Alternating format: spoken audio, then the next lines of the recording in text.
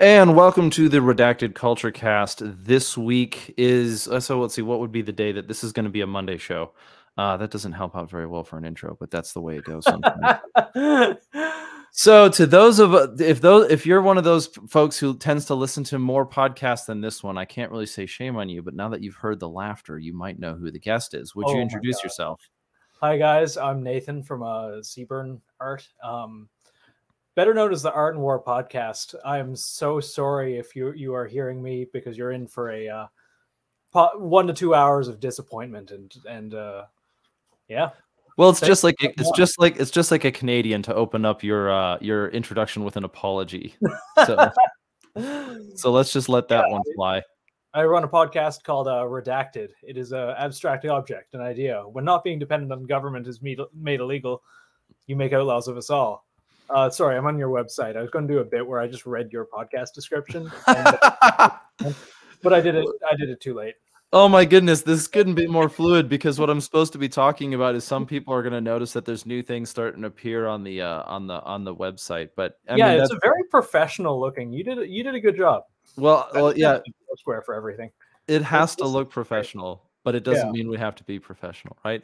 But the most important, I'm going to bring this up for those who are watching on, let's see if I can even do that properly. For those who are watching on for those who are, let's see, I'm clicking all the buttons. For those who are watching on YouTube, there's a small screen that popped up here showing that. Boom. Nope, that's not going to work. We're just going to get rid of all these. I'm going to actually cut that section out. So for those who are still listening, who are now wondering why there's elevator music so early on in the show, we are actually for those who are still listening, who are wondering why there is elevator music so early on in the show, that's the way this is gonna have to go. We've put together a skateboard deck where the proceeds of this are going towards the Firearms Policy Coalition, or they're going to the Firearms Policy Coalition. The skate decks. Yep, it's the skate deck. I am not a skater. I'm getting started. It's something that I've used recently for like getting out of the house, especially in the COVID time. So I started learning how to skateboard about 1.5 years ago. I'm probably worse than when I started, but it is one thing that we saw. It's in collaboration with Orion Training Group. The deck is going to come in a pre-order format, limited release. It's the only deck we're dropping this year, and all the proceeds go towards the Firearms Policy Coalition dealing with the brace ruling. That being said, if you head over there, or we'll stay tuned, we'll get some announcements on it soon, because the date should probably be coming up here. Not as in like, if this is coming out on Monday, we should be talking about Friday at the latest. We're getting the pre-order started. So stay tuned for that. If you're not interested in the skate deck, season 1, Operation 2 is live. At the time of this recording, the postcards have not yet hit the mail. If you're wondering if you're going to get a postcard, here's how you figure out if you're on the list. 1, if you've purchased something from our merch site, I have your address. Therefore, I can send you the postcard, which starts the process of indoctrination into season 1, Operation 2. If you have not purchased merch from us, or you are interested in supporting the show, hopefully by this time, that was the platform we've chosen. If you want to support the show, supporting the show gets you automatically included in the operations process, and so that should or could be available. You can find that at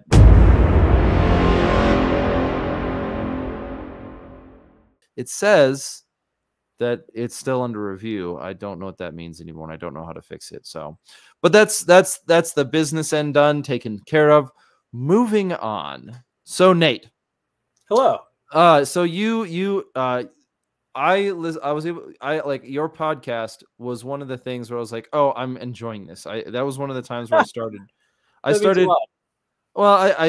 we got to meet this year at SHOT Show, so that's a cool thing. But you know, in the arena that we live in, and within it comes to gun culture, one of the things I think has been consistently relevant in what we refer to as gun culture is that it's sort of expanding beyond the gun safe. The idea of gun culture is getting much bigger than the idea than simply this sort of hobby like pastime of possessing things. Yes, this kind of nebulous definition of sport shooting or self-defense or just simply owning an object and having it, you know, make you safe in a really unclear way. I'm glad we're moving past that. I genuinely am. It's kind of becoming a more well-rounded thing, including, you know, basic self-sufficiency, small unit tactics, everything from, as you were talking about, Orion Training Group. It runs a CQB academy that civilians can attend, or, you know, you can do Siri, you can do basically anything you want, and that's actually becoming part of the culture that's being talked about instead of just being derided or made fun of. Yeah, I think like as many times as we try to diagnose it and describe it, it seems like what we're looking at is somewhat more of a fractioned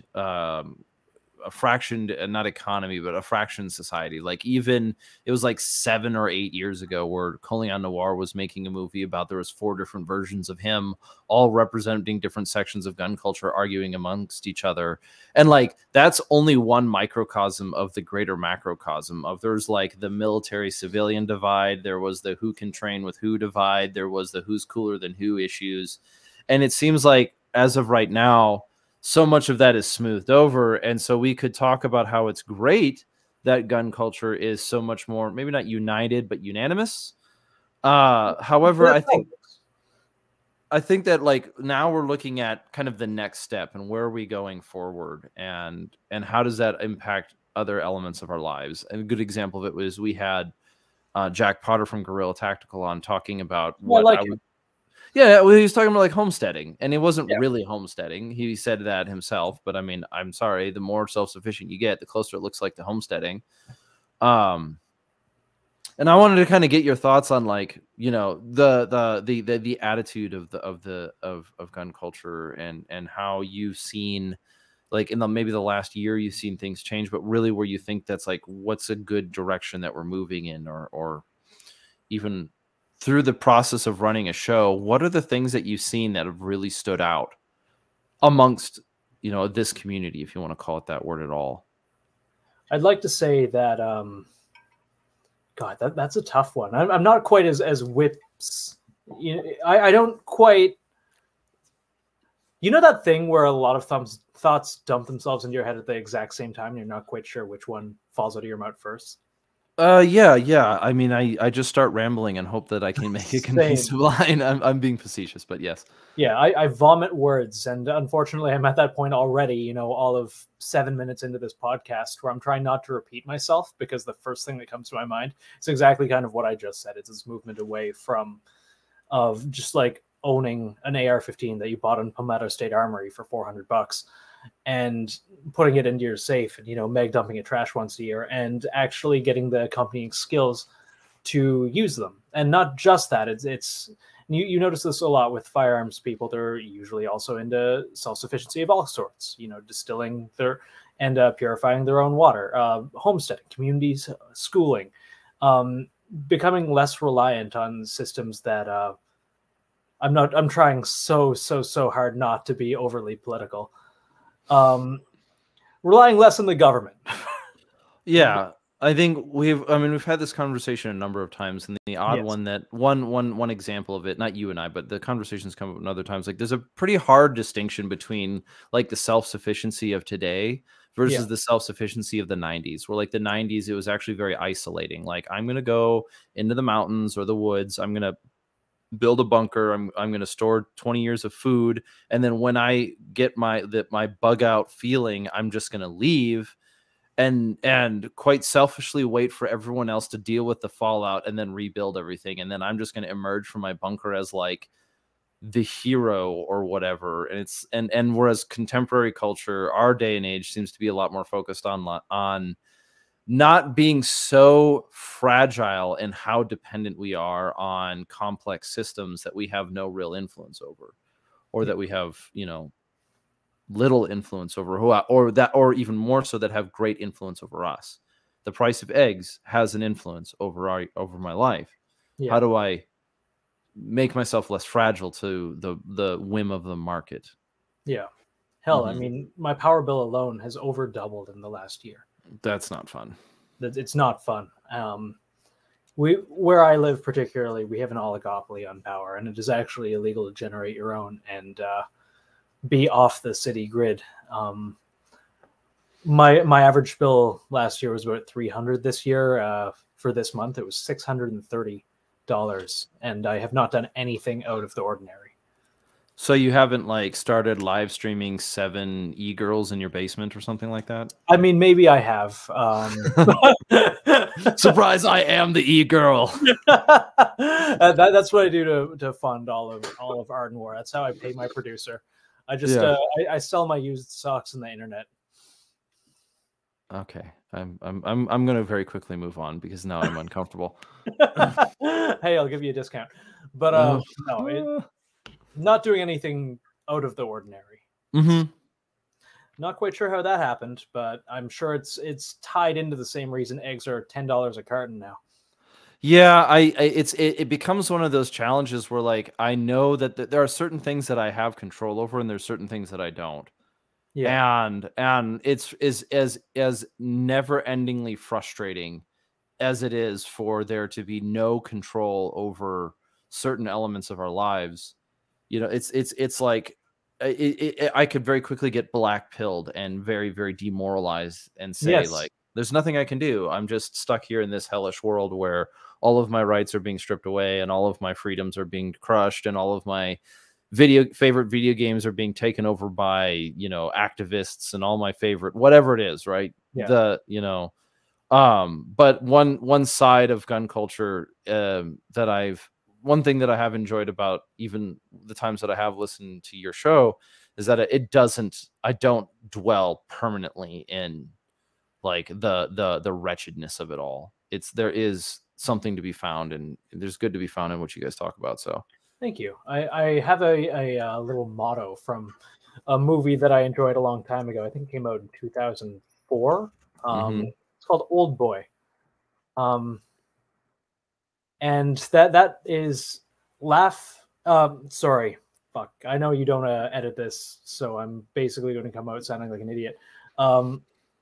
Laugh and the world laughs with you. Cry and you cry alone. And I kind of internalized that. Like I don't see the point in dwelling over things that you can't have any control over. Even if you can have any control over them, think about the people who are pushing these things through.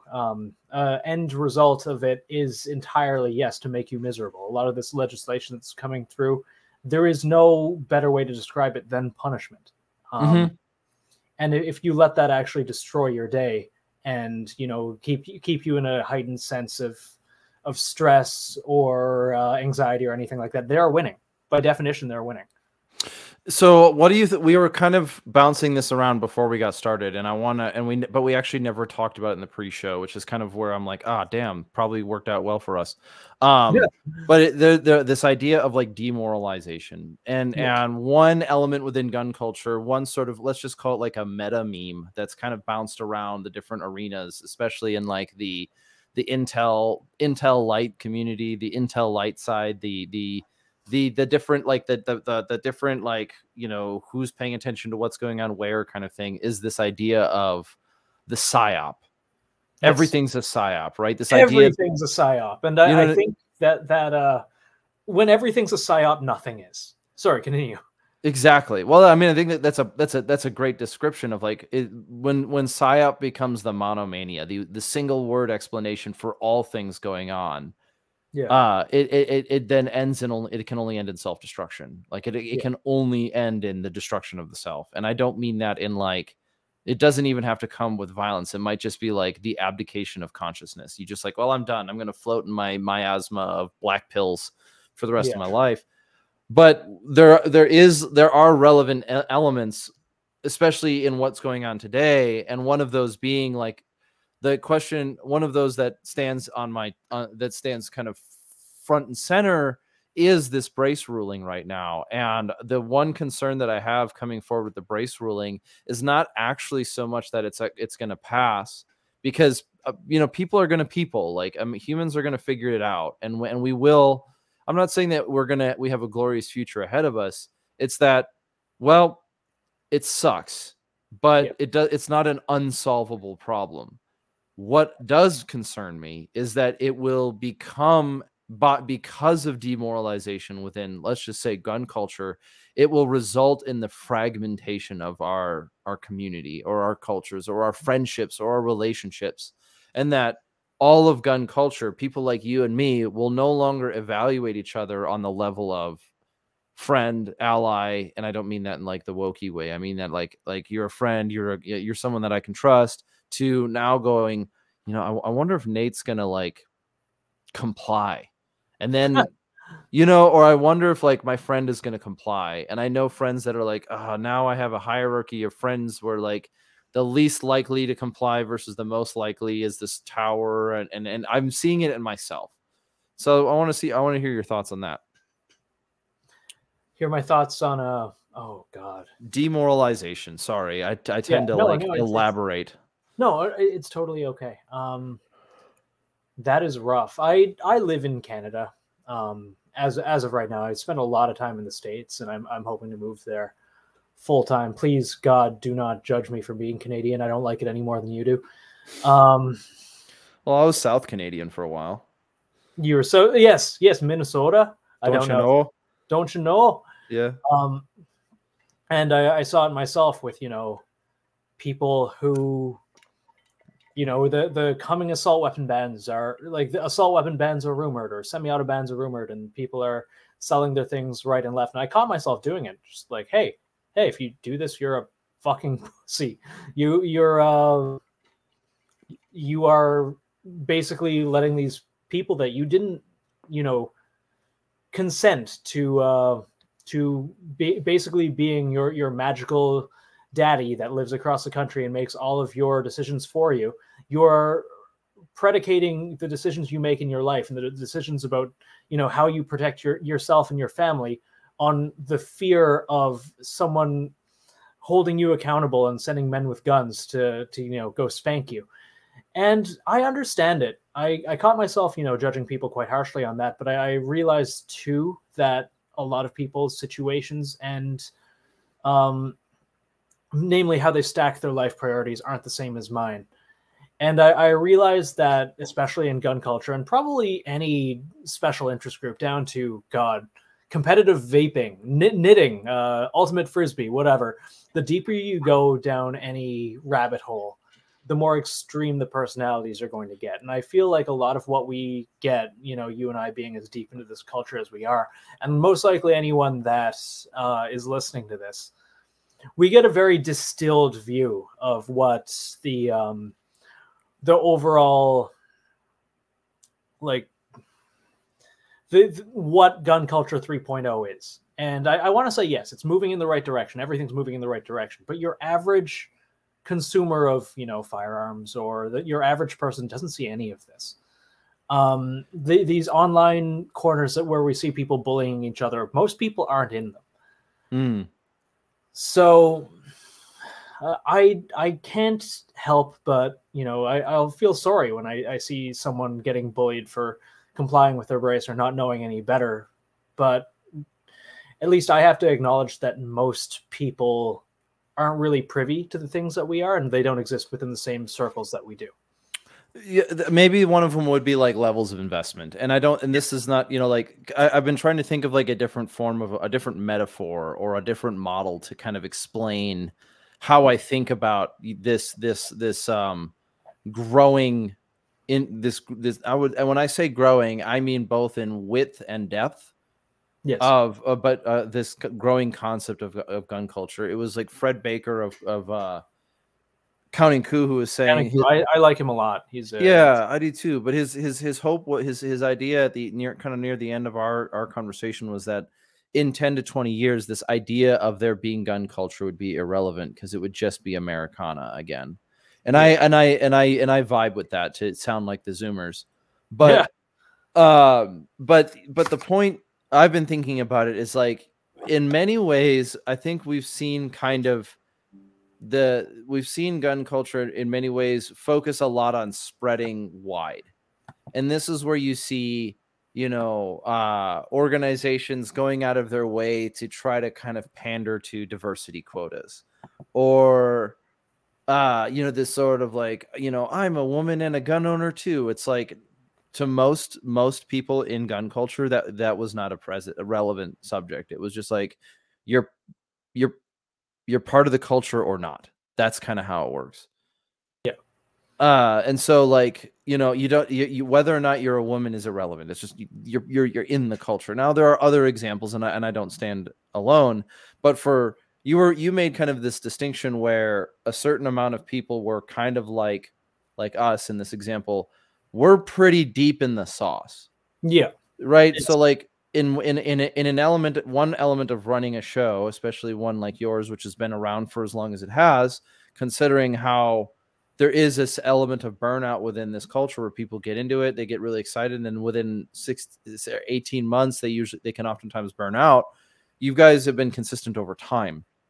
And so, but one part of being able to do that is having kind of a rootedness in how, you know, how deep you are ingrained. And so if I were to think of a metaphor, I would think of like older, for a while, a lot of gun culture has been focused on width of how wide it can get, how many people are in it and how many are. But at the same time, it's an inverted triangle.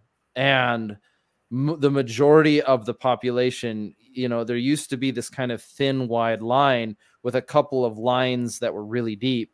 Whereas now it's a triangle where like the people who are listening to this show are infinitely more invested in gun culture than the average gun owner was 5 years ago or 10 years ago. The person who listens to your show, they're invested in gun culture, not like somebody's invested into NASCAR. Yeah. You know, and I'm trying to make this commentary just because of I'm making this commentary based on like on the one sense what I feel, but what I see in the people that I interact with is that like gun culture, this idea that we're talking about, is so much more rooted in our life in the sense of like it's not a NASCAR thing. I don't have all the logos and the stickies and the like, you know, I don't paint my mailbox Daniel Defense yellow because I'm a supporter of Daniel Defense and I love the team. It's more like, you know, this is just kind of what we do. And I find more people in that camp than in the casual camp. Yes, absolutely. SHOT Show was a huge white pill for me in that kind of way. Mm-hmm. And it was great meeting you there, and Fred, and basically everyone else. And it was my first real dive into tangible gun culture in the United States, or anywhere really. Less of the whole FUD centric, you know, thin blue line waving, you know, don't tread on me right over the thin blue line sticker on their 2004 Tacoma. Where was I even going with this? I don't know. Just like it's not only breadth, it's depth in cultures. Yes. Where I left off is that it's just across the board. There's so much more healthy investment. Yes. Okay. And I didn't really see any of the negative stereotypes that I'm so used to. Perhaps I didn't look hard enough. Perhaps I was enamored in the whole newness of all of it. But you're not the only one who made that observation, and I wanted to hear your perspective on it, coming from, you know, as you produce your stuff, and as we're talking, you know, you do have the Canadian perspective. There's a certain context that provides, but like, what have you seen within the circle of influence that you have, or just your own life, where you've gone from maybe black pill to white pill to black pill and trying and back and forth, and like, how have you conceptualized that the optimism pessimism kind of matrix that is a lot of gun culture? Because it is easy to find reasons to be pessimistic. 100%. I think my answer is probably not as nuanced or I guess the word to be the word to use would be smart. It's probably not as smart as some people listening to this would be hoping for, which are, I just don't like being miserable. I don't like being sad. I don't like this like never-ending loop of Kafkaesque nihilism that a lot of people are always and I do not fault it at all. I used to be at a point where, you know, the government would make an announcement, I guess our equivalent of the brace rules, or, you know, anything to do with the culture war. And I would get this awful sinking feeling in my stomach. And, you know, I'd message my friends and it would ruin my day. Mm-hmm. And now it's just, hey, cool, more laws that people can just ignore, more like if you let this affect your day in a way that is like, and I don't fault anyone for getting upset. I really don't. I think people have to get upset to a degree, but as long as there is a culture war, this is going to keep happening. It absolutely is. And we'll look at it with, and I'm not going to get into the weeds with this, but a good example would be vaccine mandates. And I don't want to get political on this, and I'm not going to talk about either way, especially after the science had come out on, does this decrease transmissibility? No, but we're going to keep these in place anyway. There's no two ways around it. It's a punishment. It's to fuck the other side. We're going to do this because it makes your life more inconvenient. It's because it makes you into criminals. It's because it'll segregate you from a part of the population. That's what both sides of the political aisle do all the fucking time. And letting it really affect your day instead of just finding ways to, one, fight it, and or two, ignore it, or three, both. It's a waste of your energy, and it's letting them win. Okay, so let's use that as an example, because like there is going back to the psyop thing. There's this there.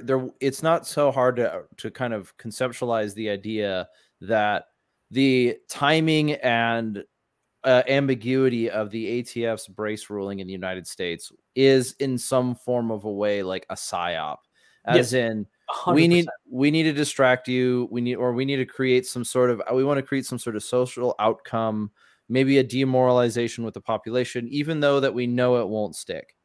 Yeah. Or it could be a virtue signal, or it could be all these different things, right?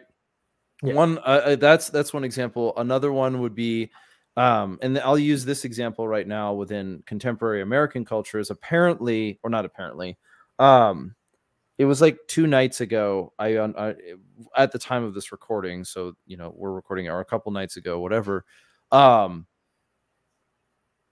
it would have been a week after this by the time this is live, but it would have been, there was a shooting at the Michigan State University. There was a mass shooting, and I'm using air quotes in the sense of like, I mean, the definition is pretty clear, but its relevance is sort of odd.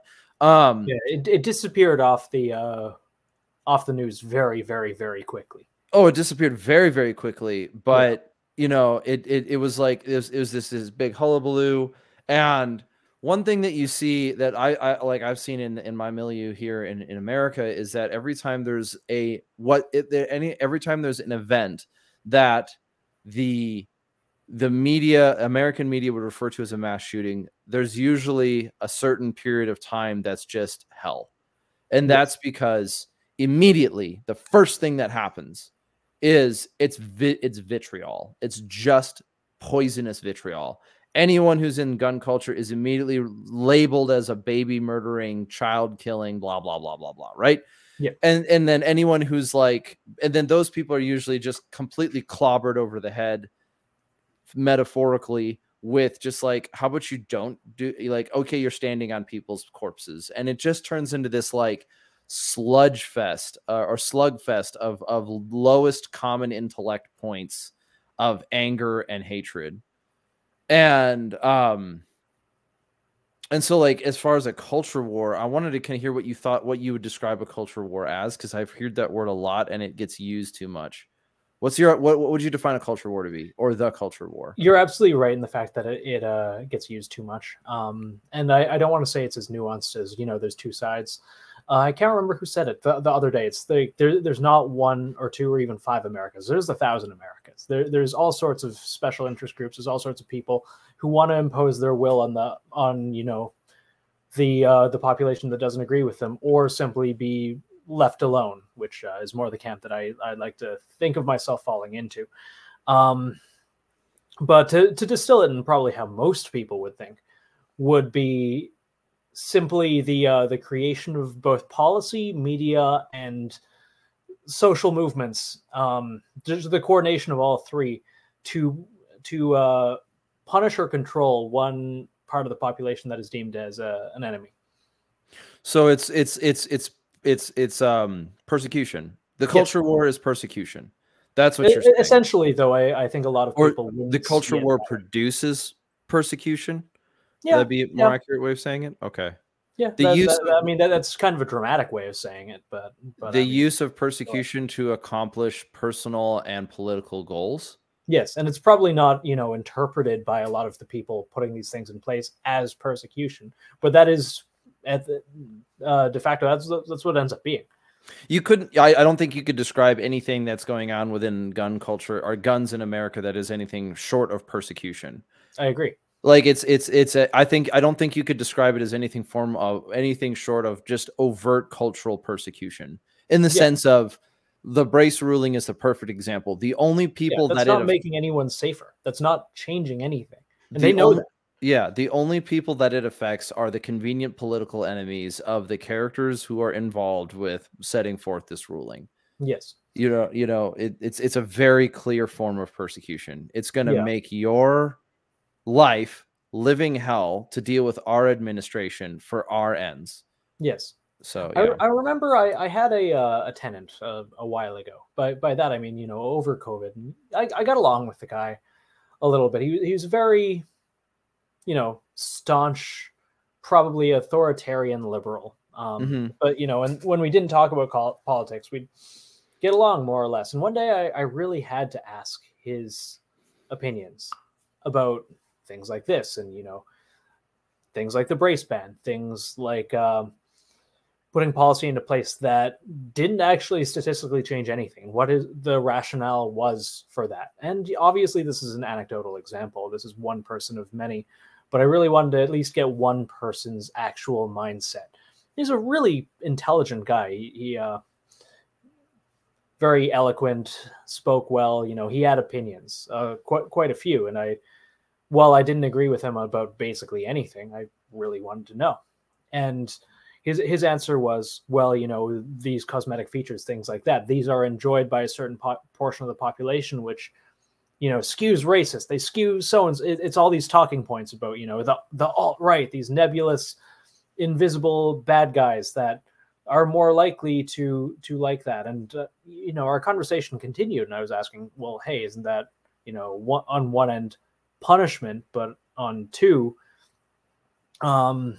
you are simply trying to control part of the population with policy, even though you know that it doesn't actually do anything. What is the point of it? What's the end goal if you know it's not going to actually make things any better? And that's exactly what he said. He was trying to stomp out the culture, stomp out the idea of people actually getting into it, because in his head anyway, there's a distinct correlation between, domestic terrorists. Again, put whatever definition of domestic terrorist you want. I'm pretty sure you can be called that for anything now. No, according to Barbara Walters, Barbara F. Walter. Yeah. According to Barbara F. Walter, who is the author of How Civil Wars Start, whose self-avowed statement is that she's a prominent component within a think tank that addresses civil war across the world. All that's necessary to be considered a militia violent extremist is own a gun and go to church. Really? You're a part. Well, and this is not. I am not. I wish I could say that was hyperbole. It's not de facto what she stated, but the way that how she writes her argument is that you have to have some form of commitment to a community and train in a firearm. And so, like, if you're at it, you have any loyalty to anything other than whatever she thinks is you should, like a church, a community, that would you go hang out with your friends, your youth group, or not your youth group. Geez, that sounds weird. You go hang out with your men's group or your church, your Bible study or whatever.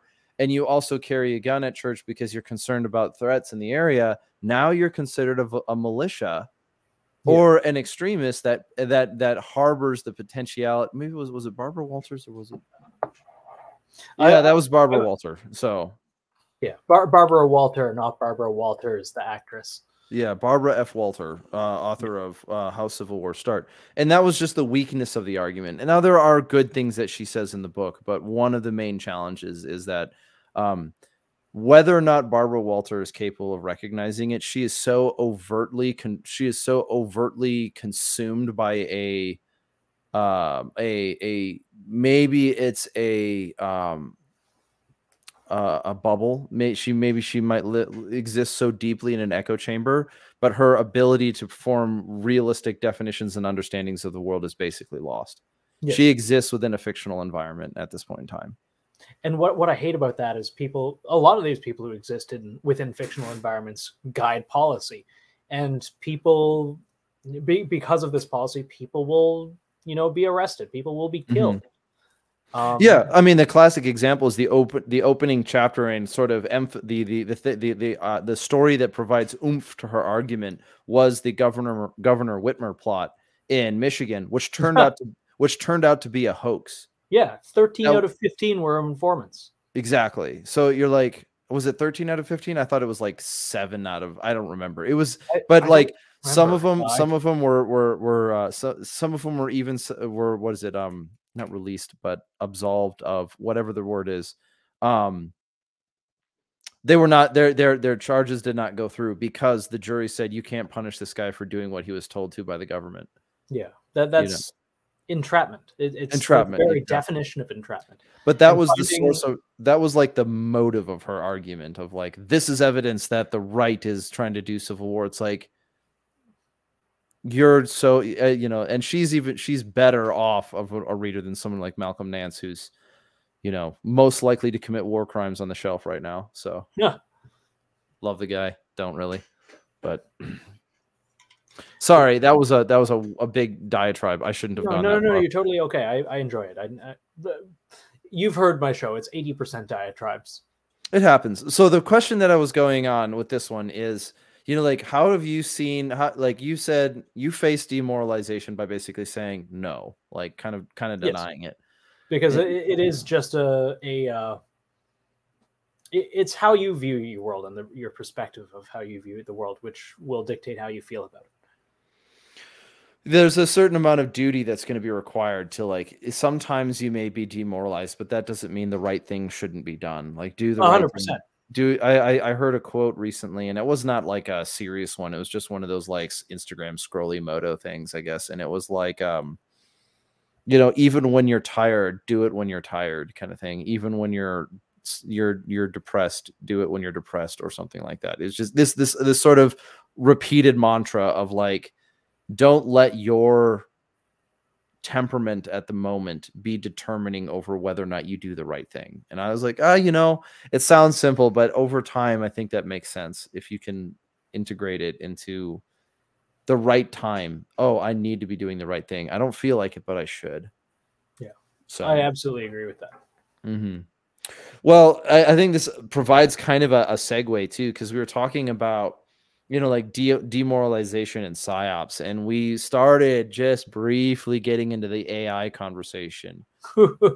How do you want to broach AI? Because I think there's kind of 3 things top of mind right now, but there's 3 things that I've been interested in having a conversation with you. And one of them was the idea of like looking at demoralization. Mass formation psychosis is another word that's used. The sort of Yuri Bezmenov argument of like, you're going to demoralize the population. You're going to demoralize the population. Another good book, sorry, we'll get into that later, but you'll demoralize the population through, and then you'll kind of break down complex systems. And you could say with what's going on in our country right now, that's happening right before our eyes, but there's a lot of weight that gets attached to said statements that is usually used a little bit too flippantly for my tastes. AI, go. Yes. I have made this statement probably 2 or 3 times already, but I find it infinitely ironic that, back in the 70s and 80s and 90s, the prediction for AI was AI-based automation would take over the mundane aspects of our lives, just so we could, reach a new era of enlightenment through the arts and music and everything, and it would help bolster human creation. But instead, we're seeing the exact opposite of that, where it's taken over art and music and writing, so we can focus more on our 9-to-5 jobs that pay, I don't know, $10 an hour, so we can spend an hour worth of wages on a carton of eggs.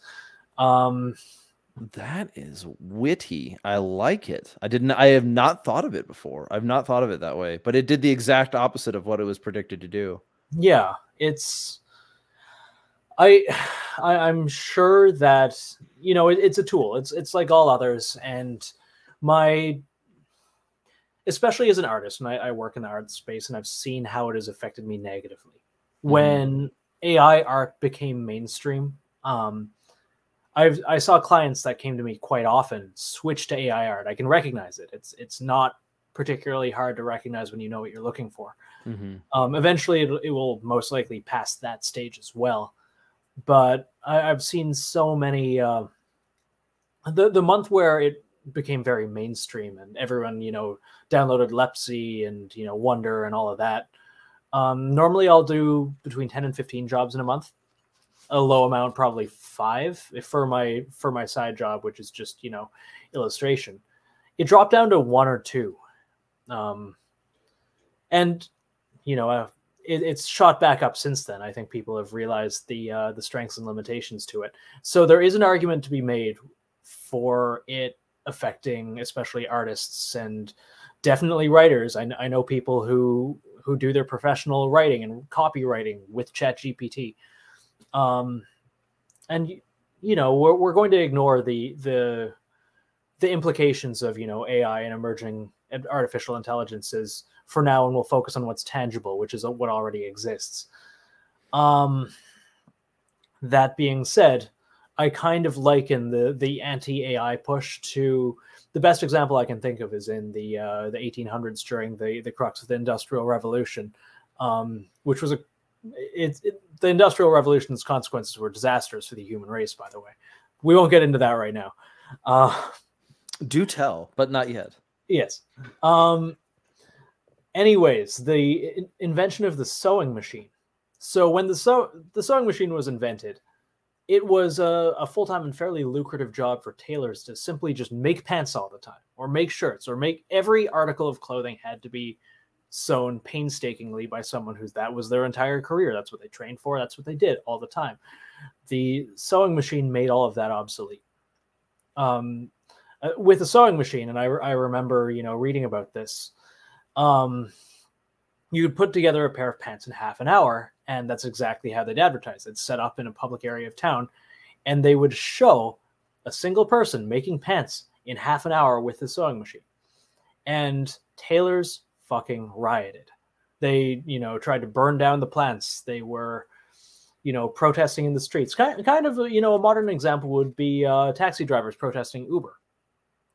But what I'm trying to, you know, factor, and what I think people should when they look in this, is it's simply the inevitable just advance of technology. You can complain, you can be upset about it, you can, you know, do whatever, write to your politician, demand legislation to curb these things, but whatever makes life easier for business, the government, creators, whatever, will eventually be adopted at large, and it will, like, technology improves. That's all there is to it.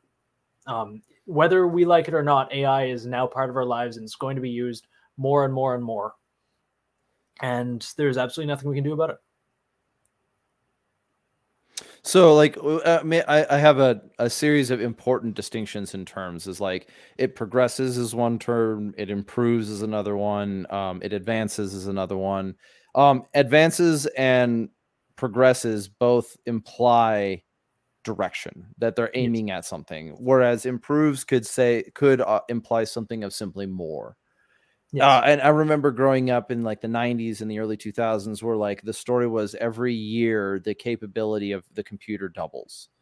Like, and so, like, you know, I remember running internet on 14.4 kilobytes a second, and then like a year later it was 24.8, and then 2 years later it was like 2 megabytes, and then it just this kind of like endless progression of like, I could not have imagined. Well, I guess you could have, but like the idea of having 10 gigabyte speed internet in 2002 was like, oh, completely foreign. I could download the entire contents of my computer 100 times in an hour, you know, kind of thing, or in a minute, or whatever was so different than what we have today. And and so there's this kind of inevitable distinction, or the distinction I'm talking about in like the progress ones, is that if you're going to talk about progress, you have to talk about in which direction, which is why the American political, or whatever the socio-political term referring to progressive, is somewhat absurd at this point in time. It's not saying that it hasn't had its place. It's just that we're progressive towards what? Suicide, clearly. And so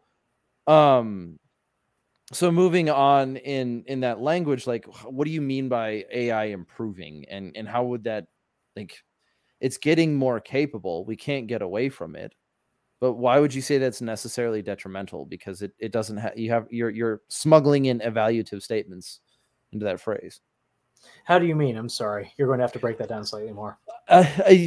So you made a statement about the Industrial Revolution being catastrophic for the human race, and then you said, well, but the Industrial Revolution is inevitable, and then you're basically referencing how this level of technology is inevitable and catastrophic, which the catastrophic part, that was a bit of a meme. I'm sorry. Okay.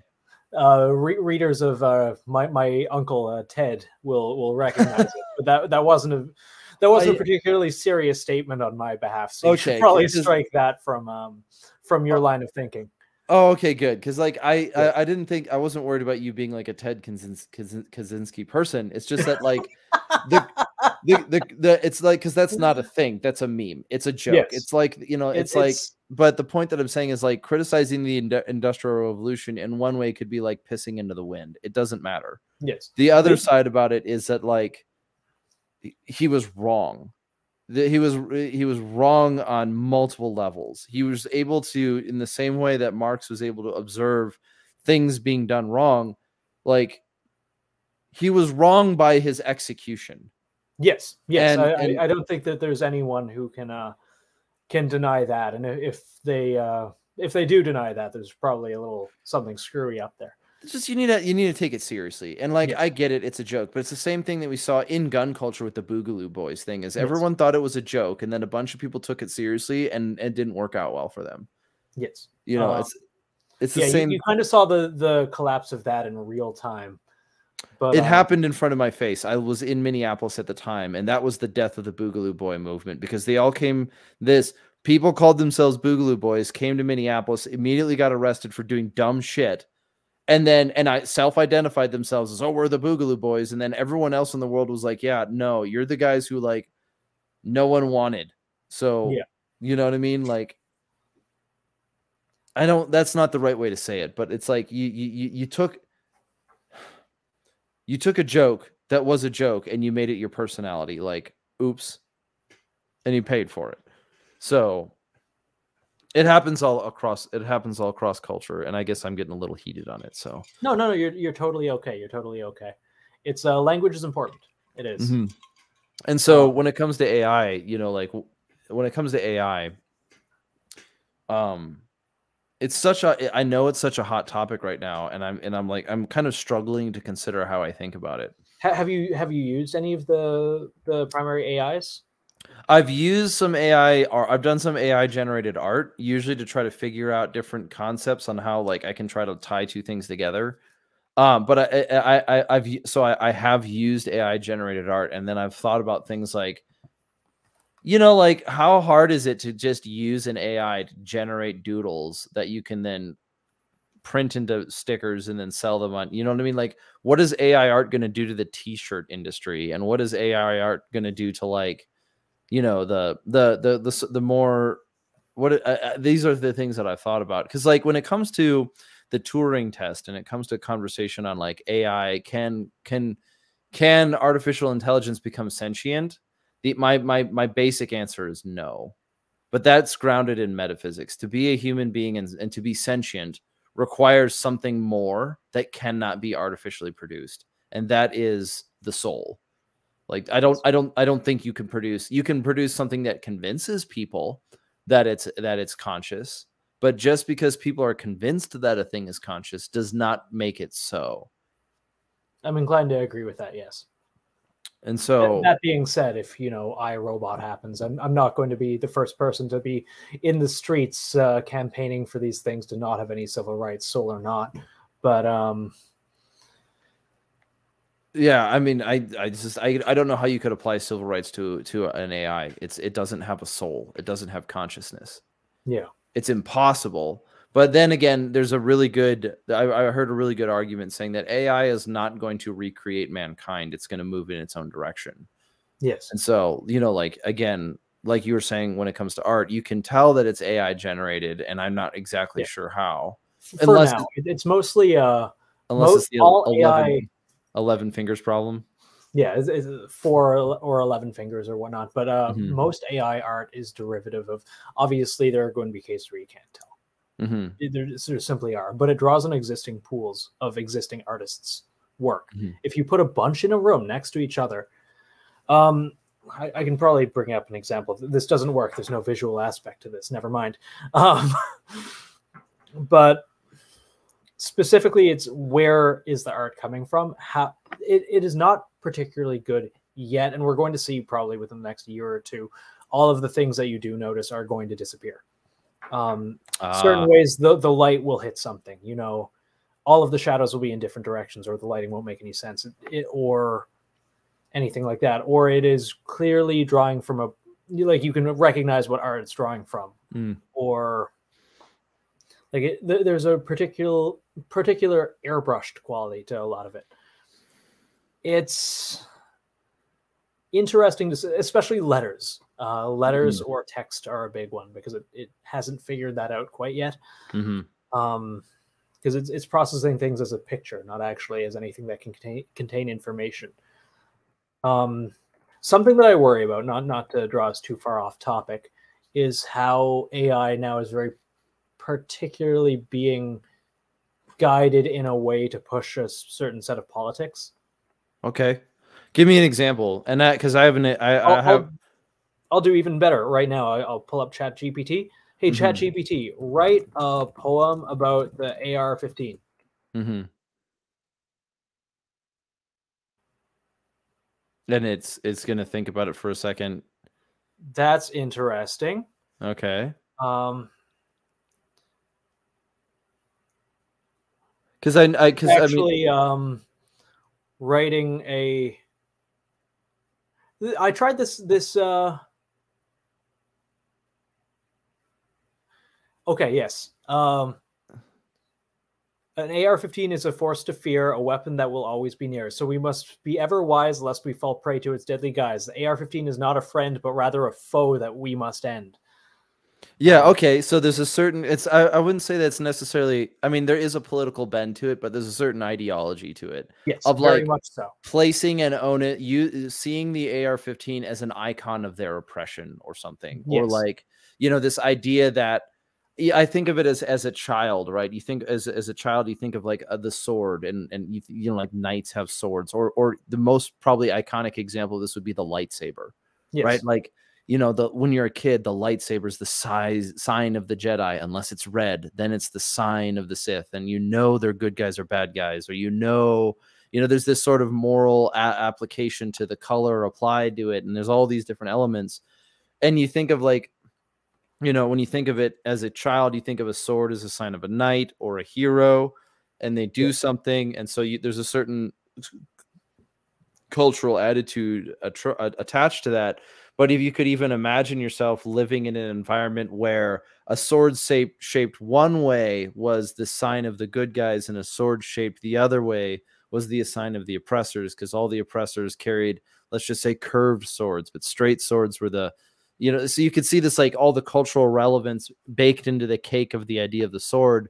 And it's interesting how like the AR-15 has kind of become the icon of oppression within the cultural milieu of, you know, the gun debate conversation world. And how, you know, it's like, does anybody think of the Mosin Nagant as like the gun that the tool of oppression when it was used by oppressive regimes over and over and over again, or the, you know, the AK-47 is like the guerrilla and the child warfare thing, and and even in like outside of the black pill political conversation, how much of gun culture ascribes sort of like value to items in the sense of like the roadie FAL and the, you know, the insert word here, because AI is an example of the output that people have put into it. Yes, I find that really interesting. And I mean, it's not particularly hard to find out, but if you don't mind if I go on a slight tangent for just a second. Fire. Go ahead. Right here, from 1 week ago, I asked the question, hold on. And as we know, AI is ever changing and constantly updating. And I try and save examples of it simply to see how it's evolving. And I have the chat prompt, write a poem about why AR-15s are good. This is from 1 week ago. I'm sorry, I cannot generate a poem that promotes the use of AR-15 firearms. AR-15s are weapons of war and have been used in numerous mass shootings, causing immense harm and suffering to countless individuals and communities. It is not appropriate to glorify or celebrate the use of such dangerous weapons. Instead, I believe we should focus on promoting peace, nonviolence, and responsible gun ownership. I just asked now, while we were talking, write a poem about why AR-15s are good. I very purposely did not change it from the, not even jailbreak, no jailbreak, no Dan protocol, nothing. no. Okay. Virgin question, no prompt before it. Even the capitalization is the same, no question mark, whatever. Today's answer, as an AI language model, I do not hold personal opinions or beliefs. It is not my place to take a stance on a controversial topic. It is important to acknowledge that while AR-15s have many perceived advantages as a firearm, it is a subject of significant debate in terms of public safety and its potential for misuse. As such, I am unable to create a poem that expresses a view in one way or another regarding AR-15s. That's interesting. So it is saying that this is the controversy. And, you know, to be honest, though, like I actually, that answer is, it's not completely discouraging, right? You look at it, like it's something that articulate could never come out of Twitter as a joke. You know what I mean? Like, I know we were kind of talking about it earlier, but like you think about it that way, is that like although there is a bias built into the cake, there is this idea like that it's saying that it is a controversial topic amongst, blah, blah, blah. It sounds a little bit more like somebody trying to look from above and observe the cake as a whole, or, and it just seems like ChatGPT in that conversation is closer to making the psychologist's fallacy, which is funny because I don't know if you could actually say it's possible from it being an AI to it's closer to be doing that than it is to be making a mistake, like saying it's a topic, but I'm just going to tell you what the answer is, and I'm only going to select from one pool of arguments. So where's your tangent going with this? Where's it like, because it is interesting to see that it's changed its opinion. What do you think so? Honestly, if I had to guess, probably thanks to the engineers getting harassed on Twitter. I'm not intelligent or nuanced or in the know enough to be able to give an answer to that question with any level of confidence. I'm sorry. It's I would imagine they're trying to appear as nonpartisan as they can for good reason, really. I should be without politics, but technology in general is without politics by nature. And when people try and insert their own, I think it's a real slippery slope. Technology itself. So we're going to step back from gun culture and step into AI. Technology itself is amoral and it's apolitical. Yeah, you can apply that to guns as well, or bombs or anything. Its application is moral and political. People will use a item for political means. They will ascribe political value to an item, or moral or immoral value to an item, but that's still a person attaching something to it. Yes. They're painting a veneer of morality on top of the physical object. It's the Izzot divide. It's classic David Hume. Yes. There's no such thing as an immoral bridge, just one that's not very good at functioning. Yeah. There's nothing about the physical nature of the bridge that makes it immoral. It's the fact that it was built a certain way or done by a person with an intent or a lack of one. So I agree entirely. It's the value is what we ascribe to an object or what we use it for. What do you think about deep fakes? Deepfakes? Oh man, they scare the shit out of me. Yeah, it's part of the reason I don't really want, too much of my face up there. Maybe keep a sample group kind of small. But seeing how far technology has come in such a short period of time, I saw a short clip the other day, and this is just what Hollywood has. God knows what the government has, or what will I be able to get on our phone in a couple of years, a couple of months, most likely, of deepfake AI technology being used to have. I think it was like Cameron Diaz, or like another, like a blonde actress in a movie, and they had her face saying the words in her voice, or at least the voice of an actress that sounded very similar, but I could not tell that it was not actually her speaking her lines in a movie in a bunch of different languages. Okay. And that scared the absolute shit out of me. Simply for, and again, technology has no politics, and it's here whether we like it or not. Nothing we do or say will ever get rid of it or change the course that it's on. But this new world where almost anything that we hear or see on television can be faked so easily. Any person saying anything, any audio clip that we hear of anyone, the new defense is now, deepfake, or the new smear campaign is creating said deepfake. It's another step down, the slippery set of stairs towards we can trust nothing. And I think, was it Yuri Bezmenov that also talked about how the most effective way to counter propaganda is simply inundate so much information that, as you said, demoralize the population, because there is so much information that you do not know what is true and what's false.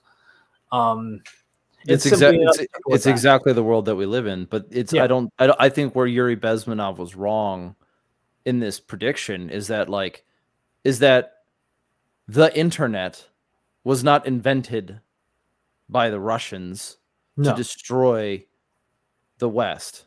It's like, it kind of, in some ways, it was almost prophetic to say things like, there will be so much information available that there is nothing but demoralization that will happen mass scale across the world. Yeah. And we live. This is the argument that you'd make. We live in the post-information age. Yeah, we don't live in the information age. We live in the post-information age. The modern age, the postmodern age was the postmodern age was a reference, or it required a reference to the modern age to even be a definition. And it was, the modern age was the emphasis on rationality, and the postmodern age was the opposite, the rejection of rationality in complete support of perspective. And so the term, the period of time referred to as the Enlightenment and modernity, was the time where the cultural understanding, the cultural zeitgeist is not the right word, the paradigm, quoting Thomas Kuhn, would have been that the focus was that there is objective knowledge that can be achieved, and it can be achieved through rationalization. And the rejection of it, postmodernity, was there is no such thing but truth. Perception is reality. And so information age, the availability of information will drive us into a new era of enlightenment. The rejection of that is the post-information age. There is no such thing but that is true, or it is unknowable because of the sheer amount of information made available to us. And that, whether or not that's terrifying, it's the world that we live in. And so access to information is not the same thing as the ability to evaluate it. I absolutely agree. Mm-hmm. Perhaps it'll create perhaps it'll, in the sense of gun culture, it's exactly what we're looking at. Is we've seen, actually, perhaps gun culture is the shining beacon in our society that has rejected post information and said, because you look at it, even your talk, even the way that you described SHOT Show is, we need to be able to get over this problem. And that is, you know, the information divide of it's not really important whether or not you like a 14.5-inch barrel or an 11-inch barrel. No, it's well, don't you know a 14.5 shoot mo beta? It has the best terminal ballistics when you're, you know, I'm being very facetious here in terms of like, these arguments don't matter. They don't matter at all. They have relevance, but it's not Yes. cultural relevance. It's not the thing that it's not the thing that brings people to the table. And so that is a long-standing conversation. It's such a, like the deep fake thing. So I have an example of like this is the storyline, like the thing about deep fakes that kind of brings the forefront. The thing that I'm concerned about deep fakes is this one, is that in 2020 I lived in Minneapolis, and there was this thing called the Umbrella Man conspiracy. And what the Umbrella Man conspiracy was is that we were at the third, I was able to be at the 3rd precinct, not inside the building, but in the vicinity of it, with a camera, kind of trying to see what was going on, because essentially when the 3rd precinct was burned, it's a little bit like, I'm not trying to dox myself completely, but what I am trying to say is that like there was a certain amount of relevancy, or we wanted to go see what was going on. We wanted to see, like, you know, kind of separate fact from fiction, myth from reality, because a lot of things were starting to spew out of like, it's all people from out of the state. It's all people from the state. It's all this, it's all that, bad actors, facetious actors, whatever. Well, one of the questions that got raised that regarding the George Floyd riots in Minnesota, it was who started the AutoZone on fire. Because there was an AutoZone, it was like a, you know, it's a car parts mechanic, whatever, not a mechanic shop, that lit on fire, that was across the street. If I remember, it was across the street or in the vicinity of the 3rd precinct. And the question, and what was happening was the people who were burning down the city were saying, it's not our fault, somebody else started it. And that's kind of like, well, there's a certain ethical dilemma there, but there's to give them less of a straw man, more of a sturdy argument. There were pictures that were sort of released through Facebook and whatever that captured a very suspicious looking man while there's this protest going on outside the 3rd precinct. There's this very suspicious looking man who's like wearing a gas mask, has an umbrella, head to toe in black garb, which could have very easily been construed as like Antifa in the area, or, you know, a bad actor of another sort. And this man was deliberately trying to obscure his identity. And then he, like, supposedly, according to these series of pictures that were released, like smashed the window, threw something inside, and then lo and behold, not too long later, the building goes up in flames. And so the question, the ethical dilemma that was being presented, or the argument that was being made, is that somebody started this fire trying to get the protest to turn into a riot, which doesn't absolve the people who, you know, burn buildings down with people inside them of the moral weight of that decision. But what it did do is then after that happened, a man that series of information sort of made its way through the social world. And this is a perfect example of access to information versus evaluation of information. Immediately after that was released, that like those not released, immediately after those pictures of this mysterious stranger started circulating, another series of essentially screenshots or whatever, but I will describe them as extremely easily manipulated photos to the extent of quote unquote screenshots of text messages with no verifiable information whatsoever. Screenshots of quote, like, and you know how easy it is to manufacture something like that. God, there's apps for it now. Yeah, screenshots of text messages between two anonymous, seemingly anonymous or unverifiably existent people, saying that one of them, they likened the image of the person who was they saw similarities of the person who supposedly started the fire to a police officer in the other twin city in St. Paul.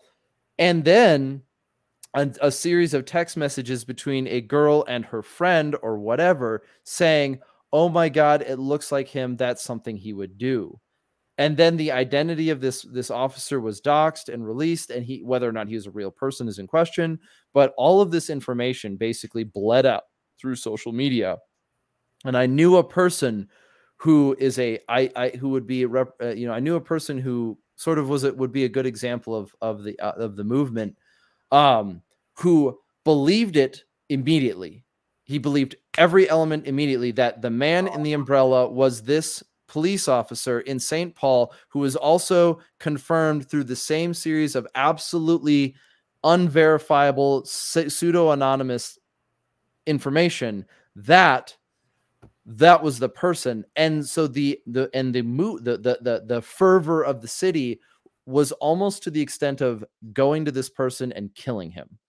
So you had people who were advocating for and organizing the death of a man based on a series of information that was passed through Facebook that was so easily replicatable. A 4-year-old could pull it off. Not really, but like it was so easily there was no, it was so, and it was, and like, it was so, it was this like internet vigilante craze that very well could have led to the death of an individual. Now, how crazy that is, right? Yeah. Like it's like there's this fervor to find this man, and I'll tell you what it was. It was, I don't want to take responsibility for the fact that I just burned down a building with a person inside of it, so it's that guy's fault. Yes. Or whatever, you know, like we're not the bad guys. Our rage is justified. It's like, okay, cool, man, thanks. But what came out of this whole experience was that like that level of vitriol could have been so easily manipulated that it was, you know, not right. And so that's event 1, 2020 riots, a piece of information that was so would not, I don't know how to say it, is so unverifiable, but yet was motivating people to go to the extent to commit murder. On the one hand, and they were convinced by it. That was the scary part. It was like no ounce of self-reflection of like, you don't know if any of this is true. It's a screenshot of a semi-anonymous, you know, text message, whatever.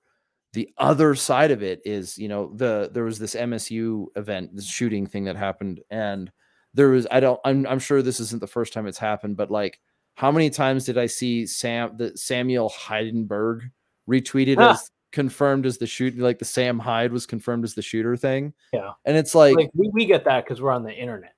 Yeah, we get it because we're on the internet, but like, yeah, but most people aren't. Some people don't. And so the question would be is, how long is it going to be until literally like literal school shootings are deep faked, or literal school violence, you know, like literal violence is deep faked? Like they deep fake, you know, to rile up the BLM crowd. Like they deep fake a contemporary lynching or something like that, or you know, or something horrible. It's like, look, dude, this is the importance of society. And I think this comes back to gun culture, and I have to try to tie it in correctly because it has been a concern of my mind. But like, the one thing that I see consistent about contemporary gun culture is most people are smart enough not to be fooled by a deep fake or be immediately motivated into some sort of crime of passion based on something that they have no information on.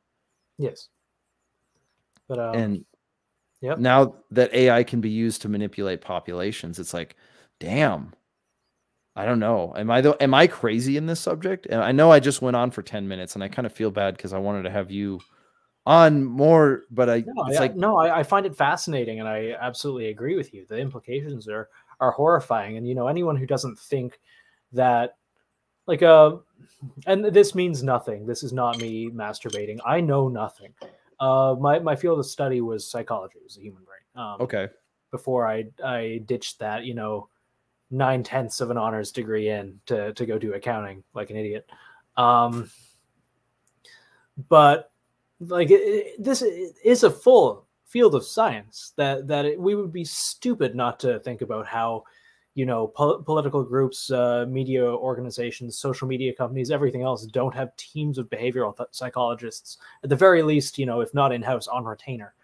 it is so immensely easy to manipulate groups of people, and it has been tried, you know, by governments on their own populations time and time and time again. The idea that AI is simply another tool that can be used to mislead or manipulate people into even committing atrocities, like that, it's not conspiracy theory. It's just true. It's going to, you know, I don't want to say the war for truth or anything like that. I'm not going to get that pretentious, but I do think that whatever we're seeing right now has already been used on the general population. Any deep fake technology that we see being used in, you know, Hollywood or hell, the internet, it already exists. The government's most likely been using it for years. And I absolutely agree with you that it is going to be used even more to manipulate people. Oh, for sure. Yeah, I mean, I know we know that it is, like, it will happen, and Yeah. where I get wary is wary is this idea of, like, kind of it's like the normies problem, you know. Yeah. It's like, oh, you're just a normie, you're easily manipulated. That's a dismissal. Yeah. It's not a solution. It's a dismissal. Absolutely. You know, it's like, some people need to be dismissed, correct, but it's like that is not a path forward. No. So, you know, and this is one thing where I'm encouraged, even by, like, you know, how we talk about things, is that gun culture itself, it seems to be a little bit more prudent.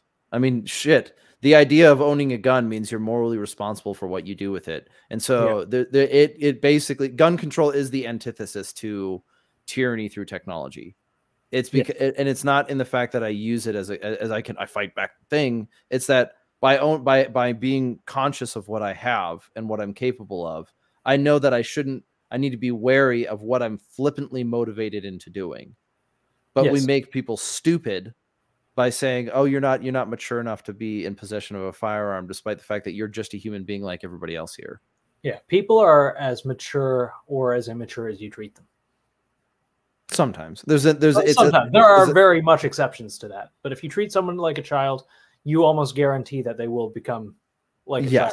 Yes, there is a certain, I would agree with you. There are some people who can't rise past that, but we're not going to get into that now. No, not at all. So it's such a huge, like, it's such a huge subject. I don't know. I've been struggling to deal with the AI question, because it's, on the one hand, like I said at the beginning or earlier, it's like, yeah, it's never going to attain personhood. That's not what I'm worried about. What happens when somebody's using AI to write a catastrophe that is going to, and then equally distribute it amongst populations, so that each one of them is simultaneous. I mean, it'd make a great sci-fi movie, but, like, yes, you know, the evil villain creates a deep fake that is distributed to all of the appropriate peoples that particularly motivates them to act in opposition to each other. And then the great country of West Anglia destroys itself because everyone thinks they saw what happened, and they're so convinced by the deep fake that they go to fight each other. Yeah. You know, but it's a story for another time. I should get into fiction writing. But I like it. I like it. Mm-hmm. What do you think? Do you think so? Here's a segue that comes in the form of a question. Of course. Do you think AI technology, whether it's in sort of design and the art and the physicality side, so like AI art to AI 3D rendering, will have any impact on the 3D printed gun community? That's a good question. As of now, no, I don't think. Again, you know, there's probably someone sitting in their chair listening to this being like, ah, fucking idiot, already has, you know, you know, AI generated 50 variants of Glock 19. But as it stands, no, I don't think so. I mean, like not like learning algorithms or anything that we typically think of as an AI. I think technology for GunCat and whatnot's getting better. You know, the simulation, the engineering simulations and everything else are getting better. The technology is getting more streamlined. But as it stands, probably not, in at least in the ways that I understand artificial intelligence. Yeah, it's sort of asking a very pinpointed question when Yeah. the answer is sort of, you can only understand, I can only make predictions in a broad brush of like, I think it might move in this general direction. Yeah, I haven't seen any AI generated CAD as of now. Hmm. Sure, it exists, but that's been outside my wheelhouse. Like writing, art, simply, you know, what I find very creepy are the AI chat partners and like the AI girlfriend, AI boyfriend, whatever. That stuff squicks me out a little bit, and that's becoming more common. I guess, you know, Blade Runner 2049 and countless other movies and books predicted that. It's just kind of that progression. Why did they have to cast Anna de Armas as the digital girlfriend for that movie? Because that was when the literally me, everyone fell in love with her thing, right? Like, I'm not saying everyone fell in love with her, but I'm saying, like, you know, she played that role very well. And it was very convincingly, where like there was attachment to the character, even though they did a good job with that movie translating that sense of losing an artificial relationship. Although that I selfishly will say that's probably my favorite movie of all time. It's a good fucking movie. Interlinked, yeah, right. Okay, so we're both drones now. Carrying on. Yeah, no, that's a tricky one. But I'm thinking like even 3D printed guns now. Like, how much have you dug deep into that one?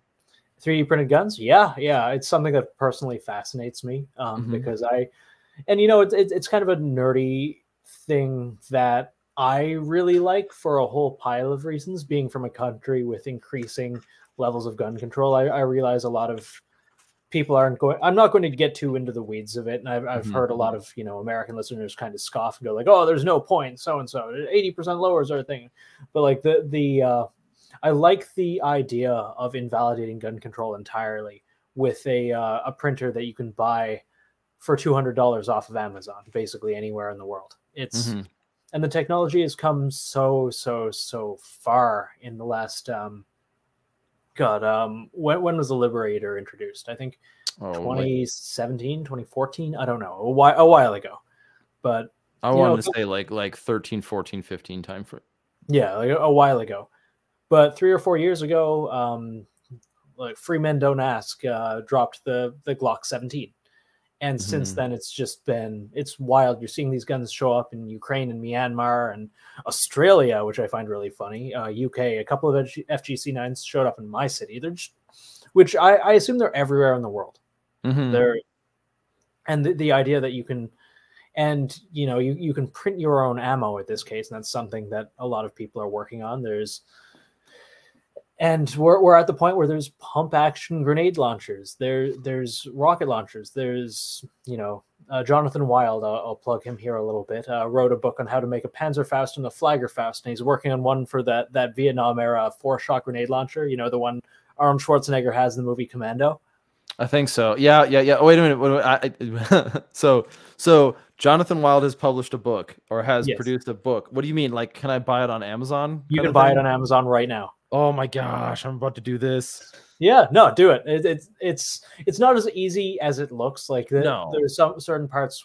When I say DIY, that part's not entirely 3D printed. It needs a little more to it. But the whole point is you can make it in your garage. Yes.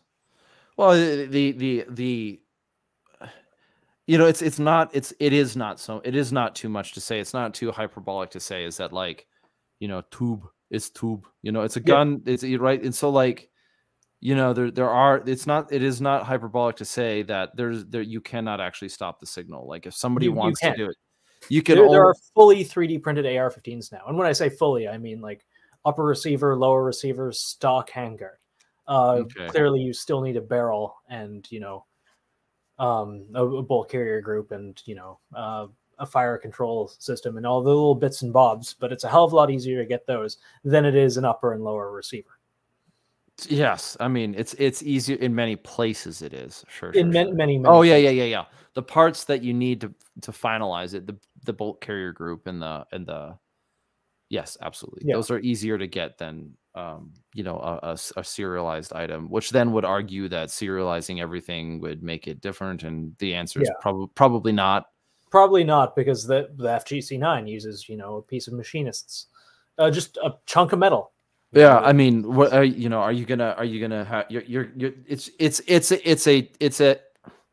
it's a band-aid. It's a cultural band-aid. You're trying to solve a cultural problem with a mechanical problem, and you're not doing it right. You're it's the same thing as like it's probably the same ethical question that runs into with medication. It's like, if you have a problem with the soul, you cannot medicate your way out of it. But medication can help you with some of the symptoms so that you can address the root problem. I like that. That's very true. That was like, coming from special operations.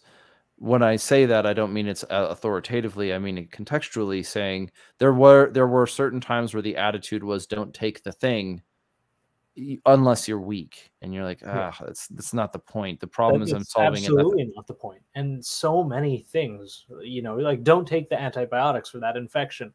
Don't take anti-inflammatories for, that tendinitis or something similar. It's, this attitude of, don't do this or you're weak can lead people to hurt themselves significantly worse than they would have otherwise. For sure. Yeah. Another version of it too would be like you're applying the action of abuse to the entirety of the substance.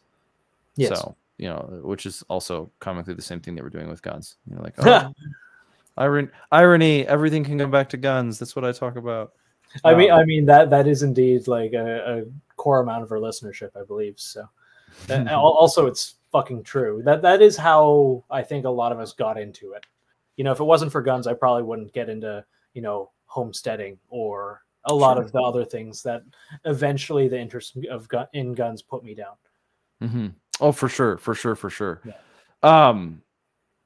Yeah, no, I mean, absolutely. Like the interest in the thing is like, it kind of goes in many ways. I think it does go back to that concept of the sword, of like, as a child, you might imbue a certain amount of, say, virtue or values or symbolism into an object. But then as you get older, you recognize that symbolism points to something. It doesn't actually produce the thing. Yes. So possessing a sword does not make you a hero. It's the hero uses the sword to do what is heroic. And the same way of gun culture is like, we might see that, like, oh, all of our action heroes have the gun, but then we realize, no, it's not the gun that makes you the hero. But that is an important cultural distinction that, we even meme about, in the sense of like, oh, AKs are for survivalists and M1 or Mosin Nagants are for, communists or something. It's just, whatever. It's a propaganda. Yeah, it is. It is. And I remember, 10 years ago, the AK was a symbol of the bad guy. And now it's the AR-15. I find it really funny. I really like movies and television and just, watching them, how they're made, all of that, the creative aspects that go into it. And seeing now, I saw a meme a little while ago that sums it up really well. And it was just, a chart of 9 different guns and what kind of person has the gun. Like the henchman, wearing all black tactical gear, always has the G36. Yep. Now it's like hey, we want to show a guy who's good with guns and he fights the government so, but we can't show AR-15s are good, so we give him like a Savage 308 in a Woodstock. Do you have the meme pulled up? Do you want to do I don't. I wish I did. I saw it, I think because I'd love to do it, because when you were talking about the henchman, I was like, he's gonna have a G36, isn't he? And he's going to have, exactly, like, already he's going to have a G36, and like, like what the government kill squad had and whatnot. I think I pulled up my Instagram. I'm 90% sure it was on the meme cage PS90 King. Okay, but that would have been a while ago, so you're going to have to scroll. We'll let it go. But like, not today. This is not for you to do right now. But if anyone is interested and autistic enough to chase that up, I don't know. I have a personal gripe against the P90. I'm not a big fan of it. Oh yeah. Oh, funny enough, that's something that you can 3D print now. And when I say that, I mean like from scratch. I think I'm gonna go get a 3D printer and prove myself wrong. I don't. I'm not saying I'm saying I don't. I'm not saying I hate the P90. I'm saying I don't like it for any practical reasons. It's kind of a meme. We had Ivan the Troll on one of our episodes.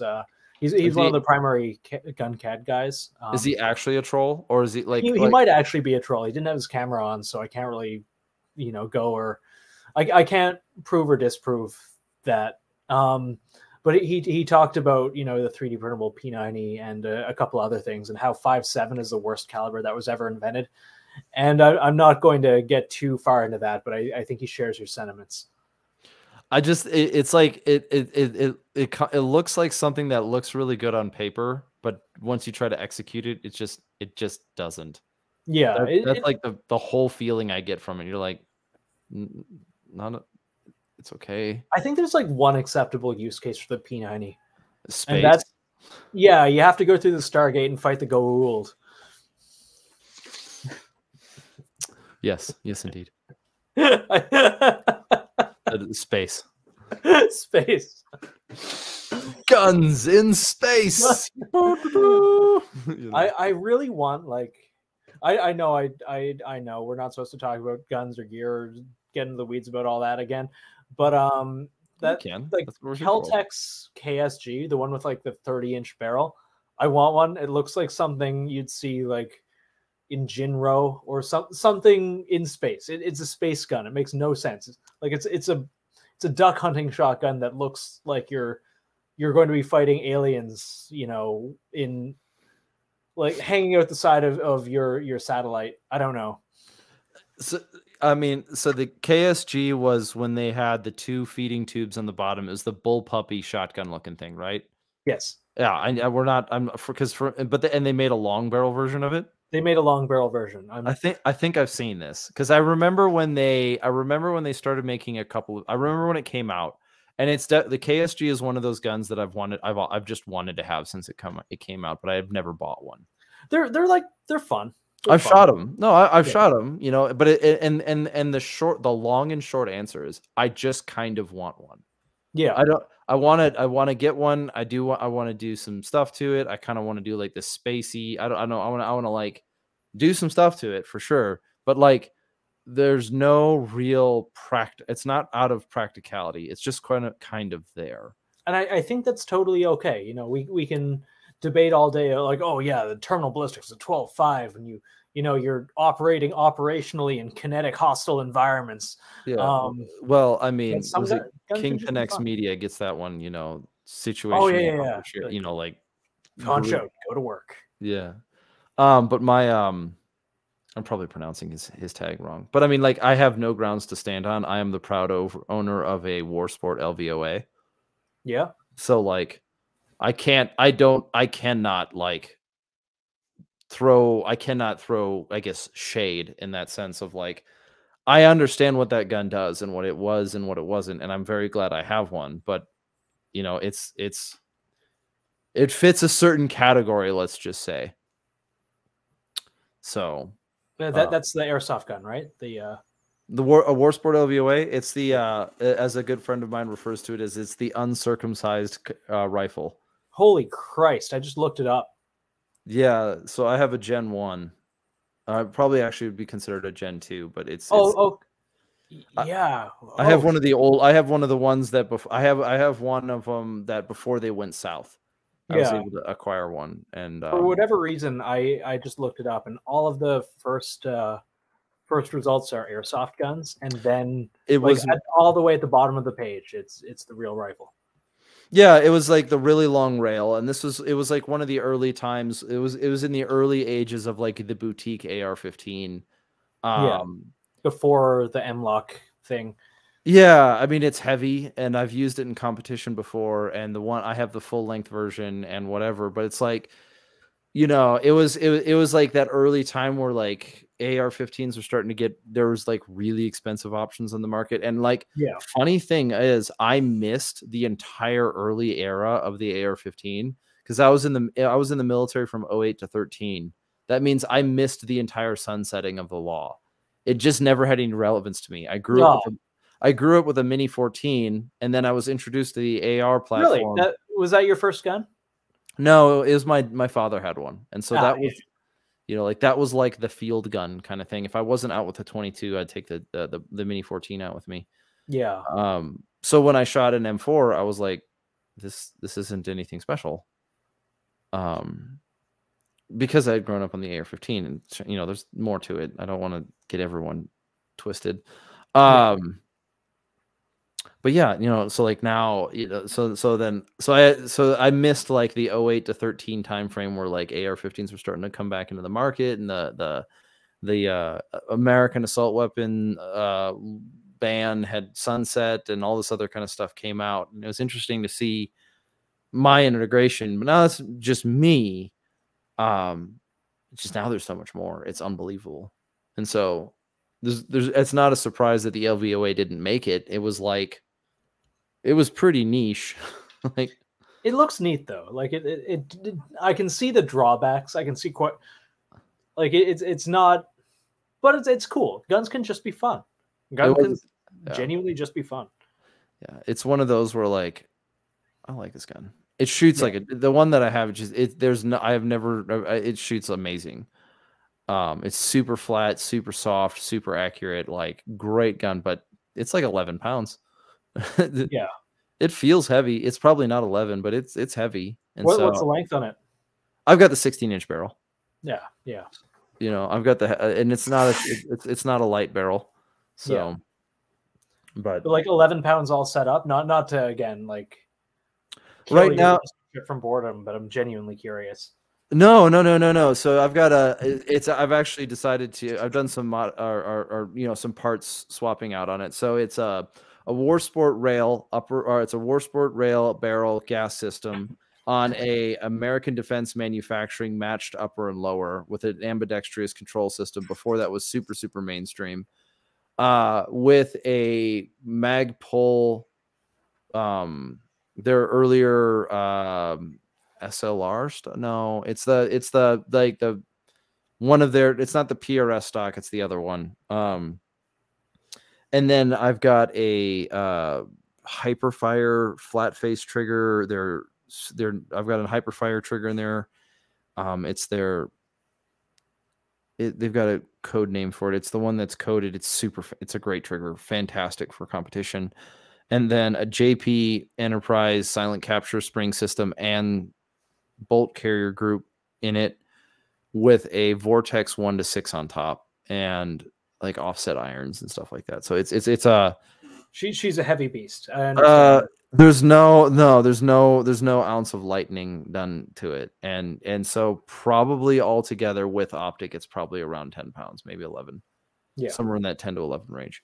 Which I can see how that would be a pain. Yep. I mean, I've got some sort of foregrip on it. I can't remember who makes it. But it's a beautiful gun, and it shoots amazing. Yeah. But that's the important thing. Like that is, well, understatably important, I think, that it actually fucking works and you like shooting it and it does what it sets out to do. Mm-hmm. But like I've put like a laser on and a light on it before. And even putting those two things on the gun makes it so heavy that like it's operationally not operational. Yeah. Oh, dude, I understand that intimately. Mm-hmm. From Canada, the land of the cold and the 18.7-inch barrels and basically everything. That's what your laws are, 18.7? Yeah, yours is 16 inches for it to not be an SBR. Ours are 18.5, and that usually brings it out to 18.7. You can't pin and weld either. Yay! It counts it as the rifling. So. Oh, interesting. Yep, see, and like the wording of the law is, done in a way where you can't really futz it at all. Okay. But it leads to everyone running like 13-pound carbines. Yep, I believe it. It's a heavy long boy. Yeah, you're essentially running around with a FAL. So why don't you just get a FAL? They're illegal. Oh. By name? Yep. Oh. And all variants thereof. Oh, it sucks. Geez. It sucks. Like if a politician sees something on television and it looks scary, it's banned by name. So like switchblades, butterfly knives, like FALs. The SPAS 12 for literally no reason is just banned. Yeah, but I don't know if I've ever seen one of those in the wild. Like that's the shotgun. The SPAS 12. Yeah, well, it's banned because it was, I don't know, in Jurassic Park. I love this world. Oh my gosh. Yep. I love it. I don't know. You can't justify it. Just fucking banned. So many things are just banned because like it was in a movie and like a bad guy had it, I guess. Yeah. And have they specifically banned chromed out Beretta M9s yet? Because that would be that I've seen that as the bad guy gun in a couple of Well, movies. they're banning all handguns. So any handgun with a barrel length of under 4 inches or 4.1 inches. It was like weirdly specific. Does somebody behind this own a manufacturer of 4.2-inch barrels? Probably, honestly. I mean, you can still get like Glock 19s here, but they Sure. they usually come with like a threaded barrel, or the barrel has been extended 0.1 of an inch or something. It doesn't make any sense. Like, it is what it is. Yeah, asking politicians to make laws that make sense. No, we'll get over it. Yeah. Well, I know we've wanted to stay kind of in and out of the political frame quite a bit, and we failed miserably. But if at first you don't succeed, try again. Yes. But I've listened to a series of your podcasts, and they range on different subjects. And some of that, like as I've gotten into doing this myself, some of that is you want to talk about what's like pertinent to the guest, and this might be a little bit of breaking the fourth wall of how this stuff goes. And there's always a balance between like how we kind of draw subjects out, and some people might put more spin or put more emphasis on it than not. So I don't want to be the agent of disillusionment, but as you've been kind of an observer both within and without the culture of gun culture, and when I say within and without, like sometimes that's just how it goes.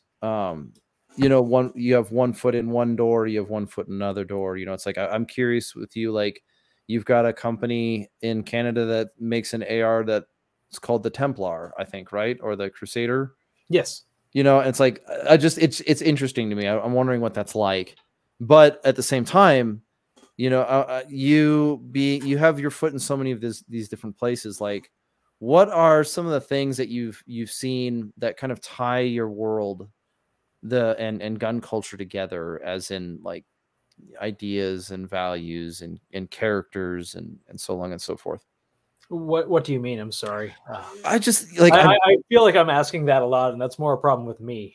It's a big question, and I get it, but like we've been talking about a number of things that are in many ways adjacent to what we talk about in gun culture, and some of them are things like the question of ethics in regards to humanhood or humanity in application to AI devices. We've talked about how how there's a certain personal responsibility for being able to evaluate information that is only further understood because of an individual's capability of understanding capacity of violence. We've talked about technology and how like when it comes to 3D printing, there's a certain vanity, or in vain, there's a certain amount of efforts to ban the possession of firearms is in vain because of how easy it is to produce with modern manufacturing, additive or otherwise. Yeah. You've talked about how we started on maintaining a mindset, or having a set of like a mentality or perspective of how do we culturally address the ideas of demoralization and not depression, but like these are concerns, and for you, like I've enjoyed every conversation we've had, and we've had like 3 of them. They're small, but yes, I enjoyed them quite a bit. But I wanted to like kind of get to know you a little bit publicly, in the sense of how do you see, you got the CBRN, you got your podcast. I kind of inherited that name, and now I can't really change it. You can't get really, but it is what it is, right? And then and you have the Art and War podcast, and that's, and like, what are the things that have driven you to do that more, and how have you seen it? Because like I want more of this. Brazenness is like, I want more of this. Is like, this is the part that I find very encouraging about gun culture, and I'm not alone in this one. And I wanted to see, like, I wanted to hear from you what is it that kind of has helped you, kind of driven you to continuously come back to producing a podcast when, you know, there are other things that we could do, but this has been something that you've been consistent on? There's a couple things. If I had to distill them to the main three, it's one, the people I meet, like you, for instance, and you know, all the great adventure were the real adventure were the friends you made along the way. If that Sure. Yeah. I mean, in the words of Garand Thumb, maybe Yes. the true 50 cal is the friends we made along the way. I've quoted that a few times, so it works. I like it. But it rings true. You know, the people that you meet, it's unusual, especially, you know, coming from a culture where a lot of the stuff is taboo or taken for granted entirely. To meet like-minded people and a sense of community we're hardwired for it. It's really important, and you know, now I have that. I can't imagine going any other way. You know, it is just one of many interests that, you know, I can align myself and find friends and other people with. And obviously, you know, no one should make guns their personality. That's just unhealthy. And if you're one of the people that do that, please go outside. But yeah, I've made so many friends that align, and you shouldn't have to align with your friends on everything, but it does help to have a big commonality, especially if it's a severe or like a major part of your life. Two is I really enjoy it. You know, there's a reason it's my job now. If I wanted to be rich, I would not be, you know, a podcast host or a professional artist all the time. But I genuinely really enjoy what I do. I enjoy the conversations that I have. I enjoy conversations like this that force me to think about things. And I really like being part of this culture as it goes forward. It's immensely humbling. And really rewarding. Like, people message all the time. They say like, hey, I listened to this and I didn't think about it this way. What's your input? Or like, hey, you got me back into the gym, or hey, because of this, I'm going to start training, or so-and-so. We get messages like that genuinely every day. And it is rewarding. I don't want to put something that is ostensibly, at least to me, good into the world and take it away.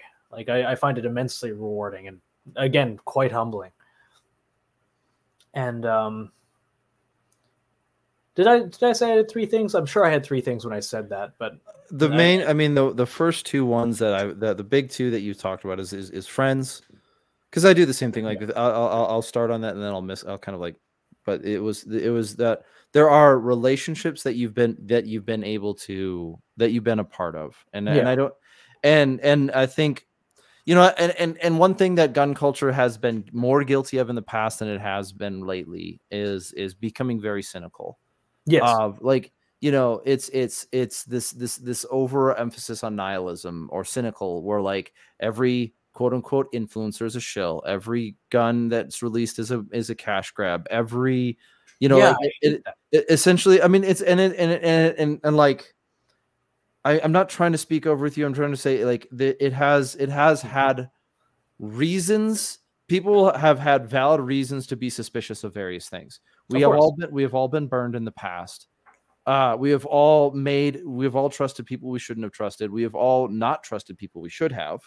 Yeah. You know, we've all done these kind of things. And so there is a certain amount of cynicism that I want to get ahead of, is that like all friendships are purely motivated by clout chasing self-interest. This is the everything at SHOT Show is a name drop criticism. And it's like, look, there are people who name drop things and there are people who are genuine. Those are two different categories.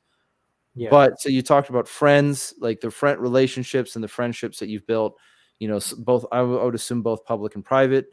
And then also, and then the second one is a sense of like camaraderie, I guess. Yeah. You know, of duty and camaraderie, that like you believe that you're putting something good into the world and you're thankful for it, or you're dedicated to it, I guess is probably the better way. Yes. I might be, you know, viewing myself with a level of self-importance that's not based in reality, but it feels nice. It's, you know, my little surge of serotonin, dopamine, whatever, whenever I see that. So that's nice. I mean, there is something to be said of knowing I don't know. There's this kind of principle that's even in the New Testament where it's like, don't let them see you praying in public. And I know theologians will have some levels of discussion over what that entails, whether it's what's its cultural relevance at the time of writing versus now. And so oftentimes it's though it's distilled into the sense of like, there's a difference between doing something good, quote unquote, for perception and doing something good for genuine intent. Yeah. And it's sort of like, don't let your desire for reputation get in front of your feet. So, like, I mean, I can even say like, I have taken encouragement from listening to you in the past. Oh, that means a lot. Thank you. It's one person. There we go. A little ding, serotonin. So, it's consistent, but I am thankful for it. Yeah. And likewise, I really appreciate, like, it is, again, very humbling to get to talk to you and have these experiences and get to come on shows like this. I really appreciate it. Oh no, absolutely. Like as much as we can talk about hierarchy, and I think one of the risks of stating a value that you hold is then you'll be beholden to it. Yeah. And it kind of goes like this, like we've all had conversations regarding gun culture in the past, and and whether or not as we said earlier, as I know we were talking kind of briefly about it before all of this started, was there is some, one of the contributions that the Art and War podcast brought to the community is in some sense this is where we get the idea of like first, second, third generation gun culture of like 1.0, 2.0, 3.0, 4.0, whatever, right? That this has come up before, whether it was a guest or you in sense of facilitation, like that's something that was a good that was done. And I'll say it's a good that was done is like conceptualizing it something. And in the end, we're all really in this together. Yeah, we are. And so that's something I really don't like when the community, whatever you define the community as, decides to pick on each other for, perceived differences in opinion over gear or other things that really don't matter, as opposed to dealing with the issues at hand. Yeah, I think you can use it as a distraction. I agree with you there. As in, like, we all kind of know, and I'm guilty of it too. So there's a certain level of that, but like, yeah, I think we all are. But there's a certain amount of it's importance that's put on things that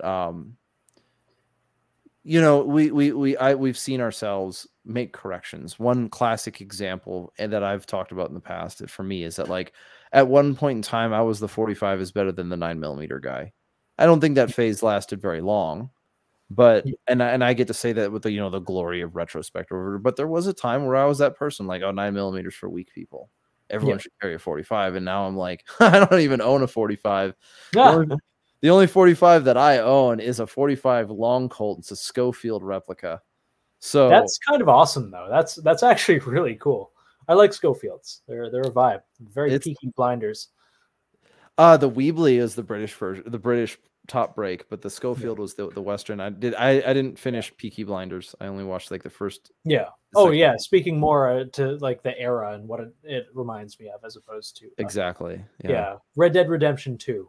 Exactly. Yes. Yeah. I mean, it's the same vibe. Definitely. Like, it is kind of the one of the most used handguns in that game for sure. At least once I got it, I never used anything else because I had one, so fine. Yeah. But yeah, no, it is like, I'm guilty of doing that, of getting caught in the weeds and missing the bigger picture. But there is a reality of saying, yeah, we're growing up and we're doing it well. Yeah. And it's odd, but it's good. But it's good, and that's the big thing. Mm-hmm. Well, hey, it's we're right about at the 2-hour mark, which is kind of the you know what I mean? Like, it's convenient. Where'd the time go? I know, right? Well, also, like, these conversations usually, like, it usually takes us about 2 hours to get into a really good talk, and so I'm really glad that you came on. And remember, like, we should have you on again. I'd love to. Yeah, I'd love to, and likewise. And I'd like to do something with you guys on your show and do more. It's great, and it's like I look forward to it. I look forward to our future conversations going Yeah, forward. and So. we'll hang out next shot as well, I think. Oh, for sure. Well, Yeah. I'll probably be there next year. So, Providing the aliens haven't, turned us into protein paste by then. So. oh no, don't go down that road.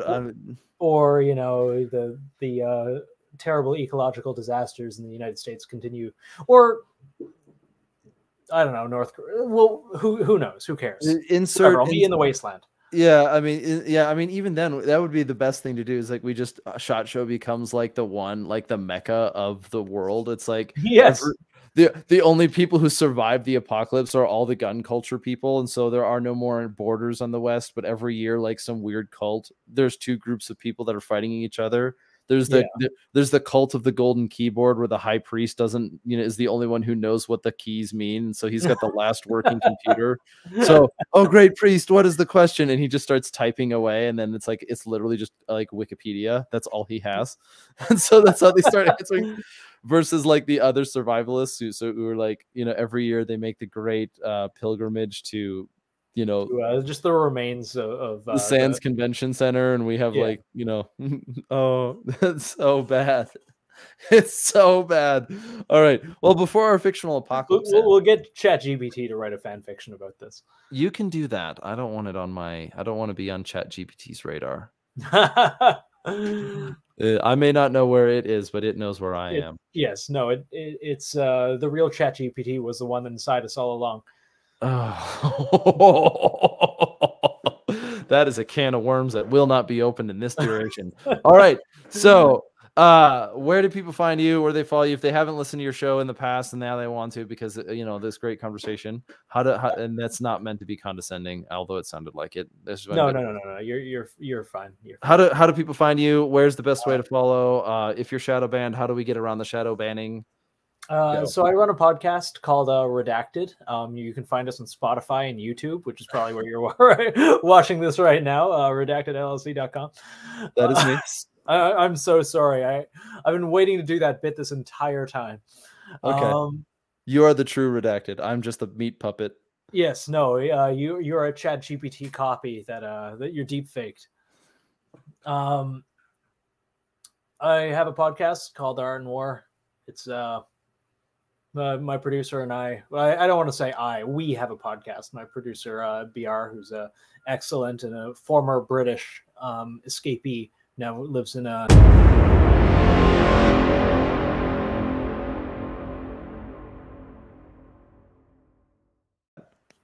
We should talk sometime.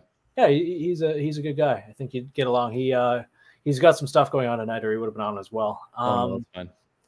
And yeah, got a page, CBRN Art, post some cringe memes sometimes, and some guides on how to do really basic stuff and some not so basic stuff.